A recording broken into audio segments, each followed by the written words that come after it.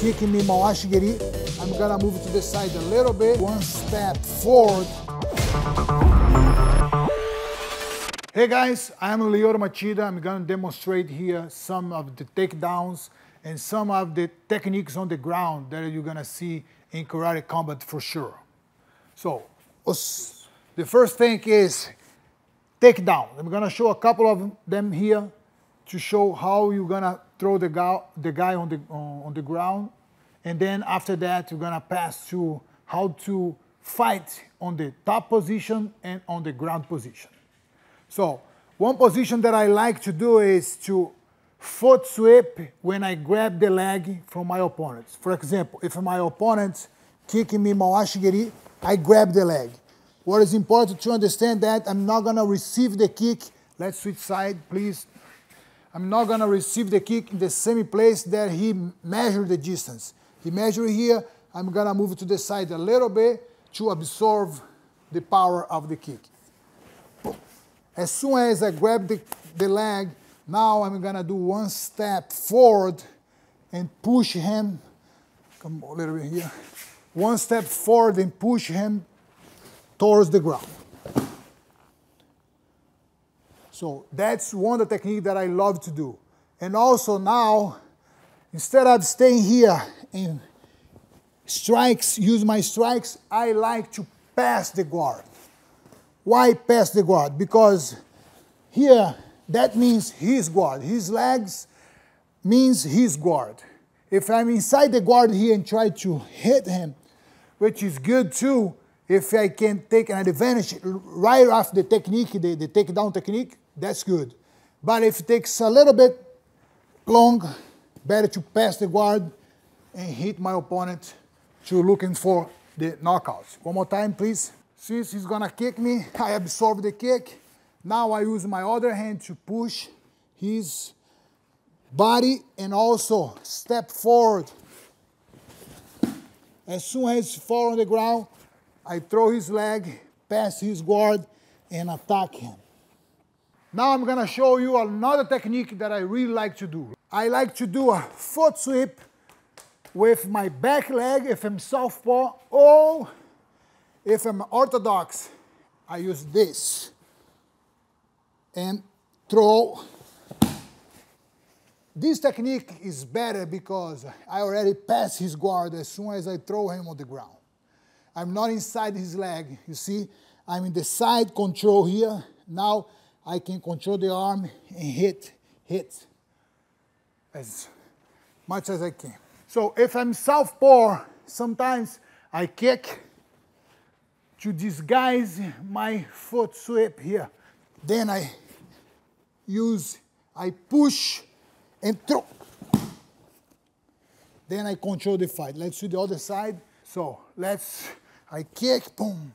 The second one, I fake my kick, then I throw. And I control the fight because I am already on his side here. So I already passed his guard. So I have more control of the fight here. Once my opponent is on the ground, what I have to avoid to be is inside the guard. You see?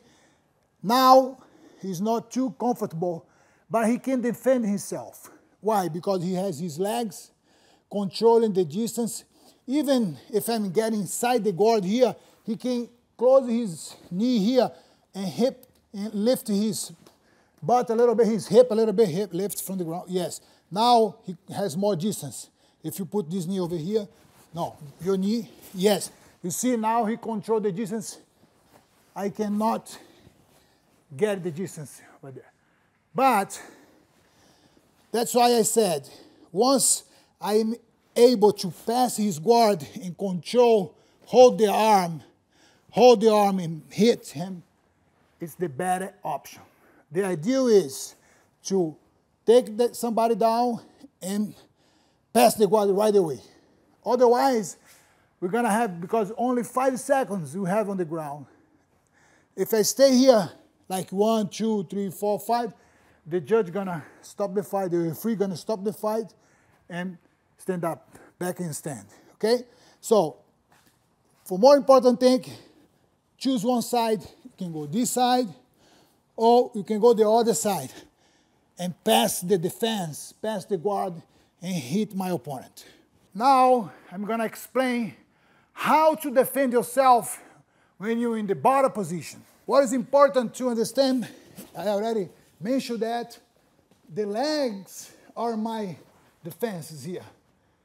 First of all, I have to keep the distance with my foot and with the range of my leg. If I let him get inside my guard, now he has the range to hit me here. What I have to do if I'm here, I have to lift my hip to create the distance and put the foot over his belly or his chest or even on his leg here. Why? Because now I have the range of my leg, so I have the distance, then I create space and I can defend myself. Other thing, I cannot let the guy hold my leg with the, yes. If I let the guy hold my leg, he's in an advantage right now. He has the upper hand. So as soon as I realize I have to release my leg and push and protect myself here. Since I only have 5 seconds, it's time, it has time to hit me, but I have time to defend myself because in 5 seconds, if he hold and punch me, I have to be ready and punch and wait for the referee, stop the fight and back in stand. Other thing, which is so important, to not turn your back, to not give your back during the fight. Because it's a common mistake that I've been seeing in some of the fights. Because you only think, I have just 5 seconds, but if the guy hits you too hard here, and if you're not seeing the guy, it's create a very, very damage in your body. Because you have to, all the time, look, see everything that is coming. And in order to do that, you have to always be in front of your opponent. Don't turn your back. That's a common mistake. For example, if Thomas throw my leg to the side, I wanna this. If he hit me here, for sure I'm not seeing the technique. I don't know what's coming. That's so dangerous and create a lot of damage on my body because I'm not seeing. That's why I have always to face my opponent. Even if he throw my leg to the side, I have to face my opponent here. Don't turn my back, okay? And also, if he stay here on my side, yes, usually same thing. Okay, lift, stand up, please. Put your knee here. Same thing. We try to move to the side, turning our back. That's not good. What I have to do is protect myself, sit and grab his leg here. And stand up to protect myself. Or if he give me a little more space here, I have to use my leg to protect and face him. One more time. Don't fall, just stay. If he stay here, I have to use the other leg because these legs, I cannot use this leg. I use the other leg here to push him a little bit and create this space. And protect yourself all the time. That's so important to know how to protect yourself. I believe that's the main thing that you gotta know if you go to the ground, and also if you're on the top position, how to hit your opponent and also how to defend yourself.